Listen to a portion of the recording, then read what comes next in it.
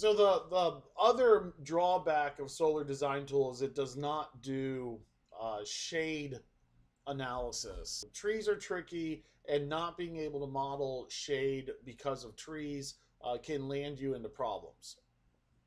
So it used to be we would get up on the rooftop with a survey tool, and it would kind of read a chart and let us know, when the sun's going to shine and when's it not.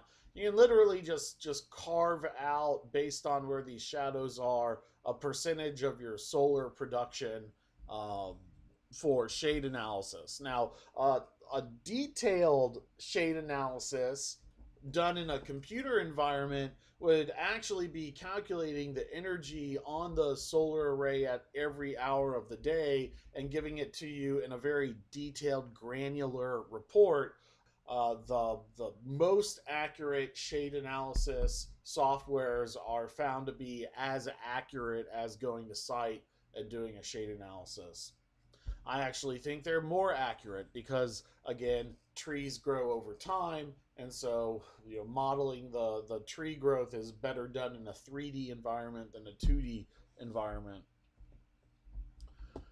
So Helioscope is a software that is kind of the most popular um, solar design software on the market, I'd say. I don't actually know numbers and usages, but that's just the feel I get. So, they've been on the market a while. They have good following, and they have a very rapid interface. What this is showing is some of the advantage of a 3D shading model. This is with the tree there, and what's interesting about this image is it shows that it didn't really matter if the modules were facing north or facing south.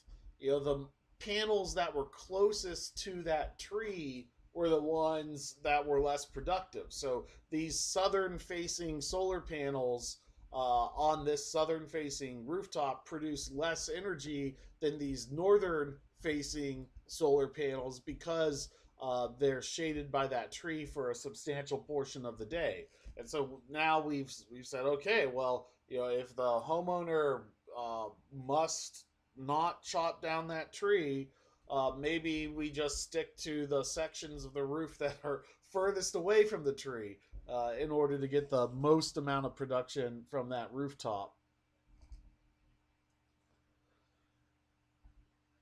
And so Helioscope is doing, wire sizing and voltage drop calculations. Maybe not to as a detailed extent as other software. So they're really trying to stay focused on preliminary design and kind of assuming detailed design will come later.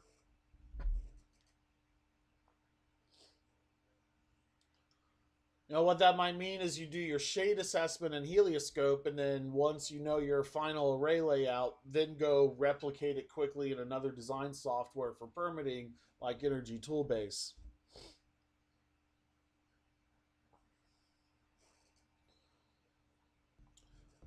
One interesting tool that Aurora has is taking a stab at making a hourly load profile to say this is how we think the customer uses their electricity without knowing that this is how the customer uses their electricity.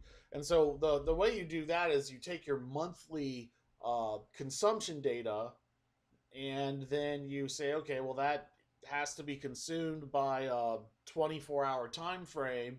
And then they have a survey that says, okay, what electrical devices are in the home? And so they kind of assume that if you use air conditioning, it's going to be on toward increasing as the day gets hot.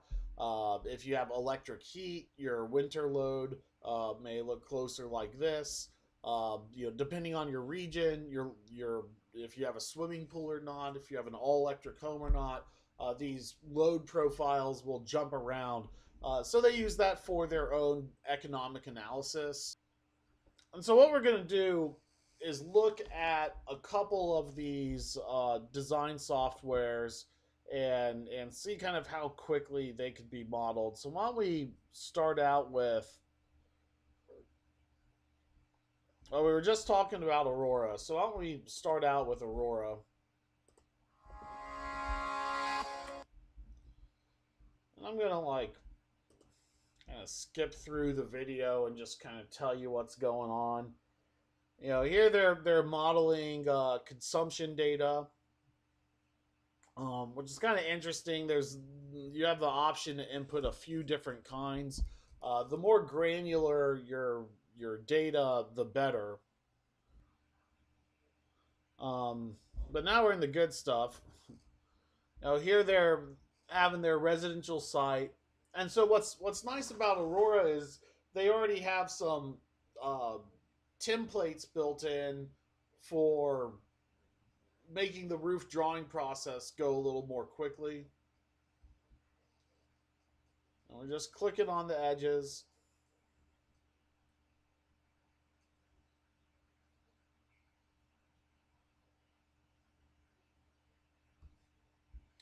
And so we can see how it's just been kind of auto detected. Um, at that point, you're kind of basing your model. If you didn't have LiDAR data, you'd be using the street views and aerial views to kind of, wing it and kind of eyeball it. If you've measured the roof slope, well, there we have it with the LiDAR data. You now can just grow your model to fit the LiDAR data, and it will just match up, nice and perfect. So they have different shapes of trees to make your 3D shape a little bit better. And then here they're drawing obstructions. And so now they're doing a shade analysis. And so obviously the south side works well, and the north side is the least sunny that I do. But we can also note just how large this area around the chimney is, and so we can kind of say, okay, well, is that going to be, if I stay out of this area, maybe I just want, one array surface, or, knowing that I'm going to have a broken array surface if I go into this larger area. Previous examples, they're selecting their module, they're selecting their inverter, and it's doing the string sizing. And because it is truly building a 3D model, it will be calculating the voltage drop for every single panel on the roof. They have a very robust, very strong kind of engine. This is an even more difficult, complicated roof. So um, getting those inverted, those folds, uh, seamlessly transitioning from one layer to the next. Okay, let's get into the actual model here.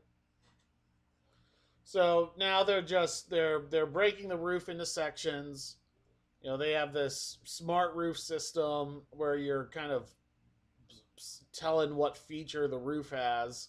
And so they have a feature for this inverted fold roof style, and they apply it to the shape. And so, assuming you know what you're doing, even a very complicated rooftop, even adjusting the image slightly to make sure they're in line.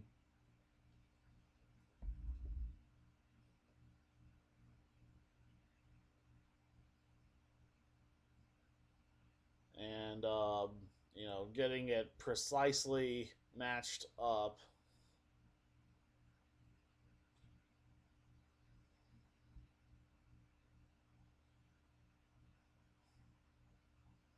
And now they're building a little awning off the back porch. So they're saying no, it's a different shape than our previous roof. So they've taken out some roof planes and are just playing around with the slope a bit.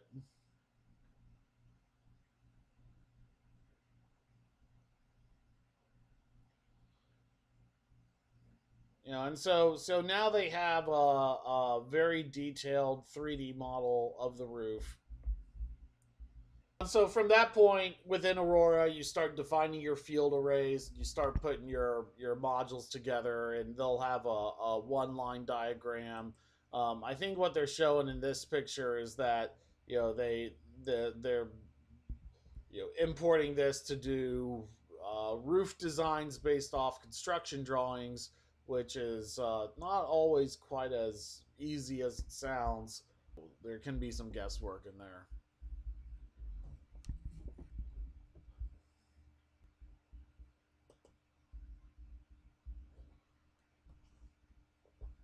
And so Helioscope has near maps built into it. And near maps is a you just get a better resolution than what you get on Google or Bing. I'll usually go over to Bing and use Bing images, which is Microsoft's rival to Google. They're a little bit more clear, uh, but Near Maps is pricey and it has the best images. And some of the commercial design software integrates Near Maps into it. The cheaper design softwares like Solar Design Tool, you would have to pay for that Near Map image.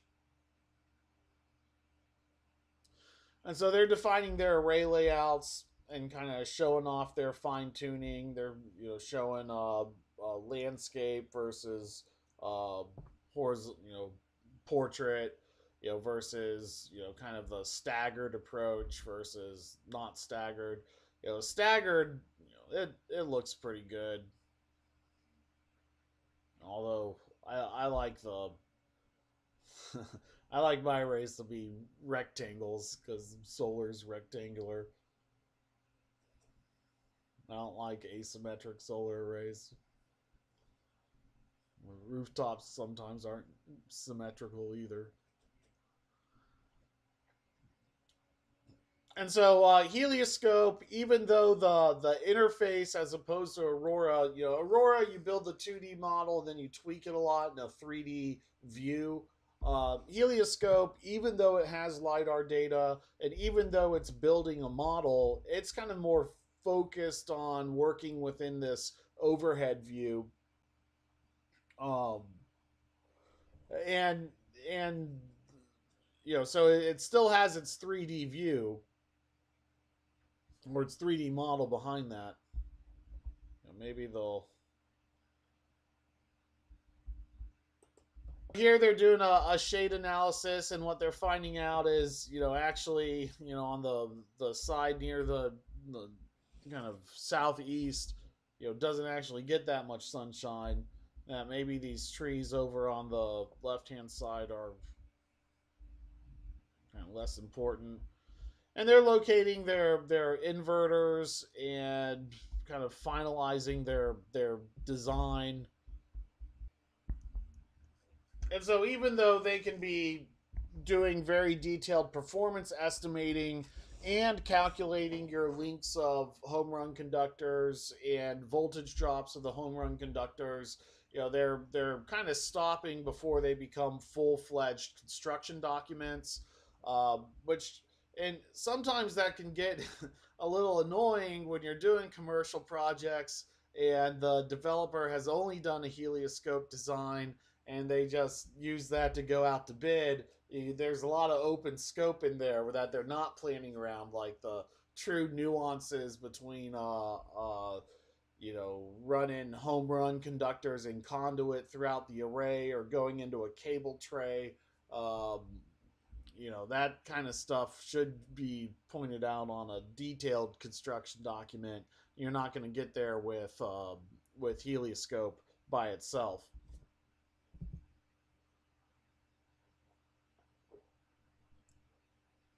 What Helioscope is much more focused on is being a very accurate shade analysis tool, but also one that is more rapid and focused around getting that number.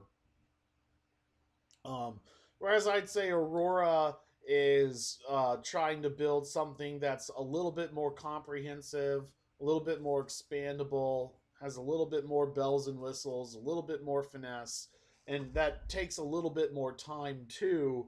And while they might overcome it with uh, features you won't see anywhere else, particularly for 3D modeling difficult residential rooftops, um, Helioscope is saying, well, our platform is super easy for doing kind of commercial layouts. And so now they're doing the clearances around electrical equipment, 6 feet off the edges of the roof on a flat roof, 4 feet around your electrical equipment, and then you know then there you go back and give the array a little bit of a haircut for modules that don't really need to be there to make the install a little bit easier.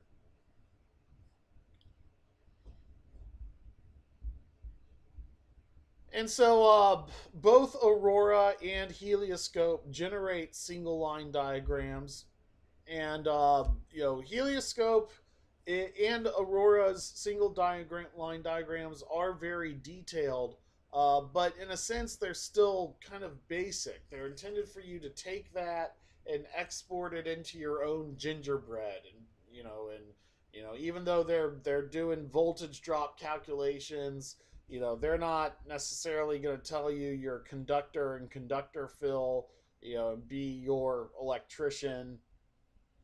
For shade analysis, if you just want to do